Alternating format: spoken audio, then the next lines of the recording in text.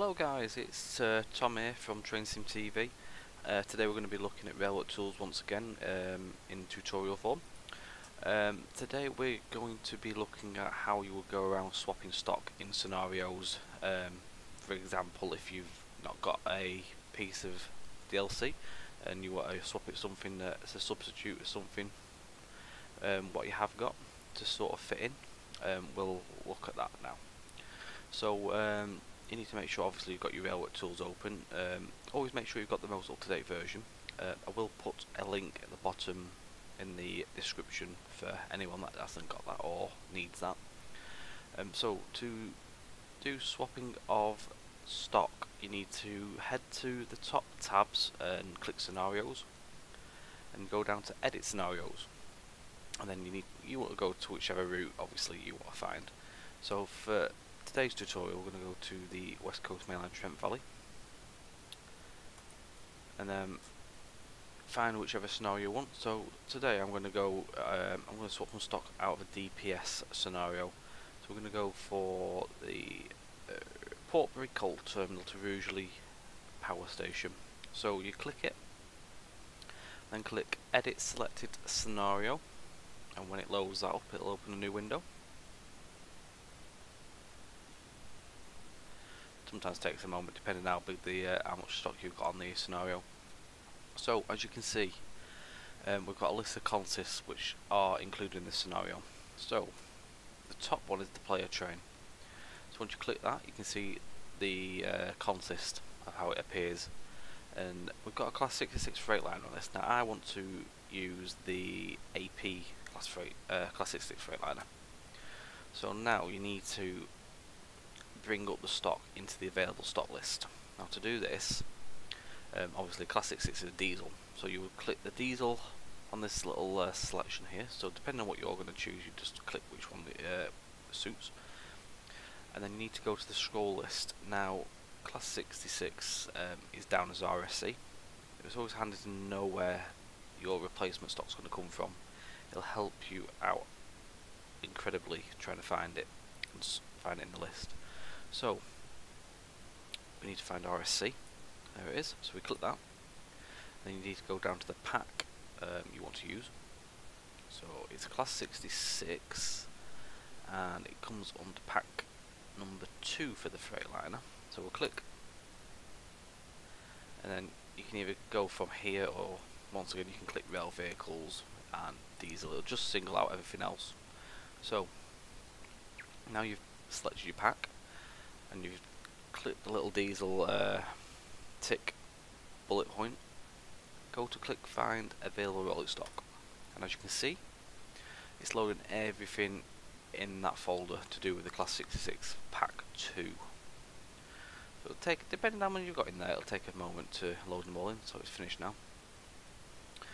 Now I want to use an AP Freightliner. So to do the swap you need to click the existing 66 which is already in the scenario. It'll bring another box, just leave that there, and then you need to go to your available stock list and find one that's suitable for yourself. So I'm going to go to Class 66 Freightliner L2 AP. Now you can see there's all different ones here when you click them. So if I just go to the number 2,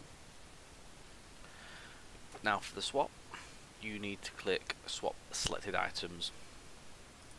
I'll do that, and as you can see your consist rolling stock information will be updated once you save your changes. So just click OK, and as you can see it has swapped now to Class 66 Freightliner L2 AP. Now this is a bit deceiving. If you come off that consist and click another one and then go back, it appears like it's swapped itself back. Don't worry, it won't have. So if we just click save changes now, your scenario has been changed basically there. And then if we just go back to open that scenario once again, let it load back in, and go to the consist we just swapped, you can see it is actually changed. So you can continue, you can do it all in one hit and then save. If you want to do it one at a time and save, that's totally up to you, but you don't need to do one at a time and save. You can just go for the full lot and then save at the end, because it will change everything. So I'm going to leave the class 350 as it is because it'll use the root 350. Got class 325, that is fine. They're default ones that I use anyway. Now then, we've got a class 221 here. Now at the moment it's using the just trains 221, but if you wanted, you can use the Dovetail Games one. Now to find that, you'd have to go to Assets, and it's down, I think, Dovetail Games. Let's just have a look. And it came with Bristol, Cardiff, if I remember correctly. So we need to go to Rail Vehicles, Diesel, and it's not in there. Bristol to Swansea possibly. Bit of a fail here, guys. Just trying to remember where it comes from. Oh no, it's there actually, it's on its own. Right, so once again, Rail Vehicles, Diesel, Voyager. Click DMU for this one. It should show up, there we go. Now, this one's bringing me a West Coast. Now we need to find the cross-country one. If I can find it.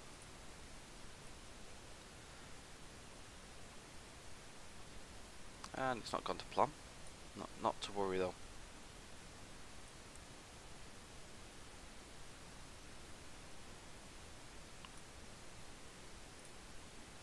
Possibly could be Cardiff, Swansea. No, it's not. Right, we'll skip that one. We'll go to another set because there's no cross countries in here. It's West Coast. We've got the 390 there. That's using the old one, which I won't swap to the new one. Once again, right. So we could do another class 66 here. So it's a GB rail freight this time. So if we go to the RSC.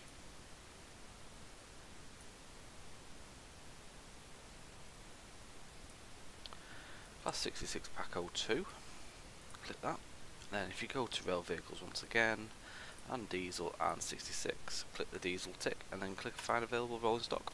It'll bring them back up once again. So, this one is GB Rail Freight. So we've got a number of different GB Rail Freights here.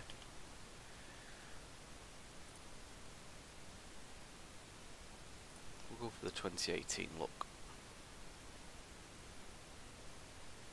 It would have been a /7.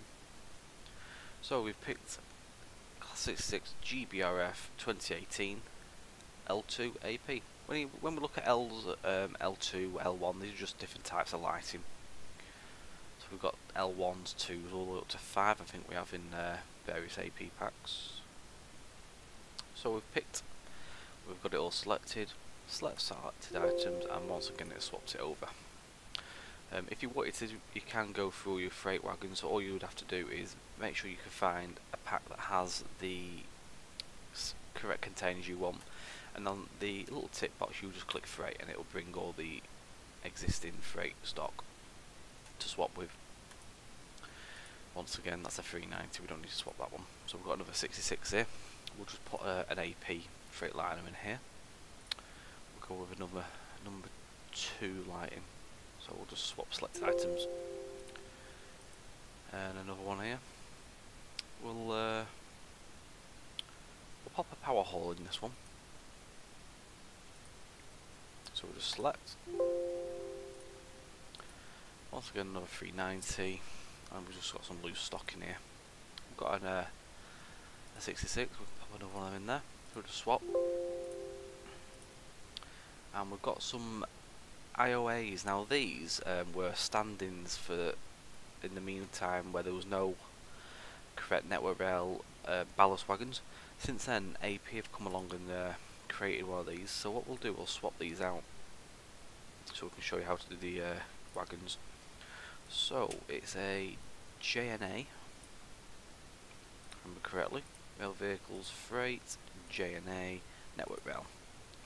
So we click freight on the little tick and it will load them in for us like so. So these are all empty. So we need to just choose an empty, so we've got weathered or clean. For this consist we'll we'll stick them all as weathered with an empty. So you can either do one by one, like so, or if you want a cheat, click one, and you can click swap, all identical. Now if you click that, there we go, it's done it all in one hit for you. Now you need to be careful when you're clicking these, because if you click one by accident, chances are you'll have to close and start again. If you've done a lot of work and you haven't saved along the way, it can cost you a bit of time. So just be careful, because the icons are, well, the buttons are quite close to each other. So we have got a whole load of changes done now. So if we click save, just to double check and load it back in, everything we have made should be still there on the changes side of things. So once again, it'll take a moment to load it back in, and there we go. AP, JNA are all in there. We've got our Freightliner AP 66s, and same again all the way down. So that's done. One thing to note when you come to do change with certain AP products, you might have a missing texture. To get around this, all you would have to do is open up the scenario manually within the game, and then you would just edit the logo and make sure the numbers are set up correctly in the little channel of numbers you need to put in with the logo number, and then that gets rid of the missing textures around the numbers. So we'll just click save and make sure that's done. Hopefully that's been very informative for you. If you have any more questions regarding this, please do put your comments below. Please give us a subscribe on YouTube, click the little notification bell as well so you get updates whenever I do any new videos, and please do visit our Twitch channel. It's twitch.tv /TomHas2, and I do regular streaming with Train Simulator and other various train simulation platform games. Thank you very much guys, and thanks for watching, and I'll catch you on the next one. Take care.